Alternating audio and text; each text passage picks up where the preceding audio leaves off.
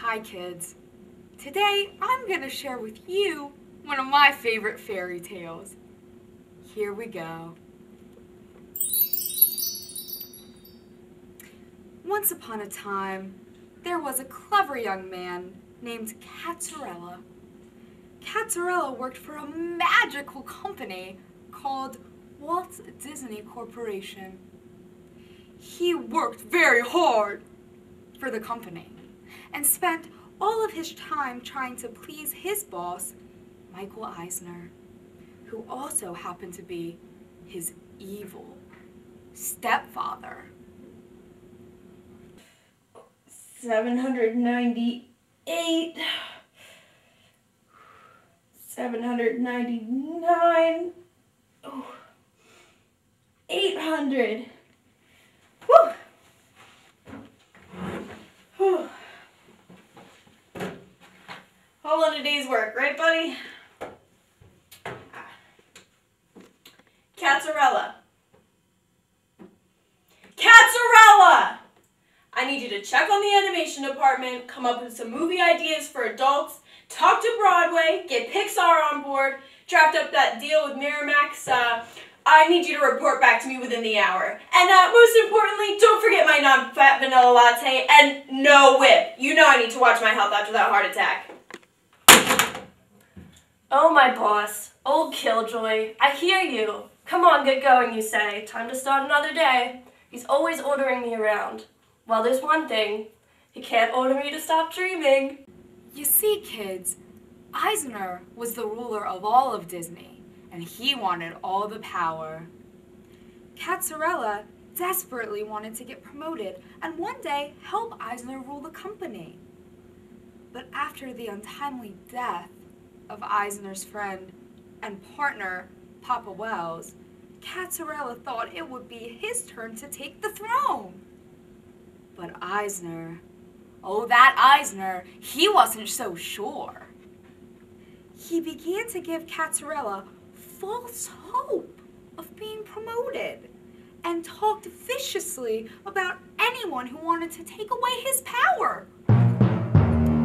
The maliciousness towards Katzenberg only got worse when his evil stepbrothers, Roth and Litvak, talked to everybody in the company about him. And Eisner and Roth and Litvak tried to turn all of Disney against Katzerella. They spread awful stories about Katzerella around the company, and Katzerella was left with no hope of ever achieving success at Disney. Until one day, everything changed. We're all very sorry to hear about the death of our dear friend, Papa Wells. But in light of the situation, it's time to announce the next president of Disney! He's an art enthusiast. He wears glasses. He's shorter than me. Ladies and gentlemen, drum roll please. The next president of Disney is Michael Eisner! Oh, no, it isn't true. It's just no use at all. I can't believe. Not anymore. There's nothing left to believe in. Nothing! Nothing, my dear? Oh, you can't mean that. Oh, but I do. Nonsense. If you didn't have faith, I wouldn't be here. And here I am. Why, you must be my fairy godfather. That's right, dear. I'm here to help. You've done so much for Disney, but Eisner never appreciates you. Say, you, me, and Spielberg should all start our own company, and we can be our own bosses. Why, it's like a dream. A wonderful dream come true. Yes, my child, but like all dreams, well, this can't last forever. You'll have only until 2004, and then you'll be on your own again. And in 2008, I too will be off on my own again. Oh, I understand, but it's more than I could have ever hoped for. Woo! What a story.